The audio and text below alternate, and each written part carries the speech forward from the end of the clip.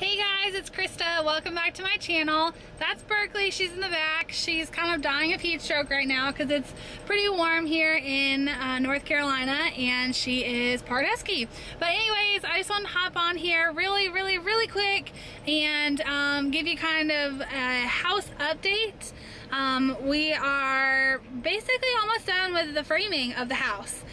So it is coming along super duper fast. And so I just wanted to walk you guys through everything, and I basically am just going to take you guys like room for room. It's not much right now because it's just the framing, but use your imagination, it'll be done soon. But I hope you guys enjoy this little house update. Stay tuned for more, but here we go. Okay guys, so it is a little rough looking right now because it's under construction, but this is the outside of our house. And I'm just walking up the driveway. It's actually a pretty large driveway compared to the other ones in the neighborhood. I think it's because we're on a cul-de-sac and they kind of had to curve it in. But this is just walking up and just walking up the path. And Berkley is walking around, but I checked before I let her out of the car that there were no like loose nails. They are really good about getting up any nails, so no worries there. She's not going to step on anything. But this is the inside. So this is kind of the living area, straight through to the dining room. And I'm going to start off by going through the spare bedrooms.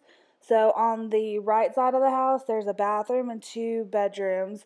This one, this front bedroom, at first I thought that this was going to be our guest bedroom. But I think I've decided that I want to put our guest bedroom back here. This is the second bedroom.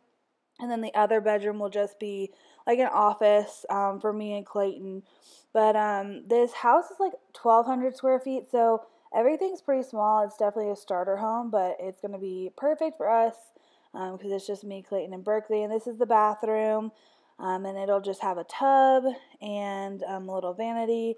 And then we're going to have French doors out to our backyard, and we just have this little concrete slab right now, but we're going to get it extended across the length of the house in the back. And then basically as soon as you walk off that concrete slab, it's just downhill, so we're going to have to do some rearranging out there to get it a little more level. And then this is the kitchen.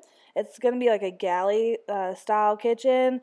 So the sink and fridge are going to be on the right, and then on the left is going to be the stove and pantry. And then this is what sold me on the house. That was the laundry room with a nice window, and that is honestly what sold us on this floor plan. And then this is just the living area. So I honestly don't know how we're gonna arrange our furniture yet. It's honestly I'm just gonna wing it once we get in there. And then this is our master bedroom with the 2 windows. It's a pretty decent size. And then this is the closet. It's huge. That's gonna be Clayton's little section, and then this section is going to be mine. But it's a really large closet. And then a really nice size bathroom as well for the master bath. And we're doing a stand-up tile shower.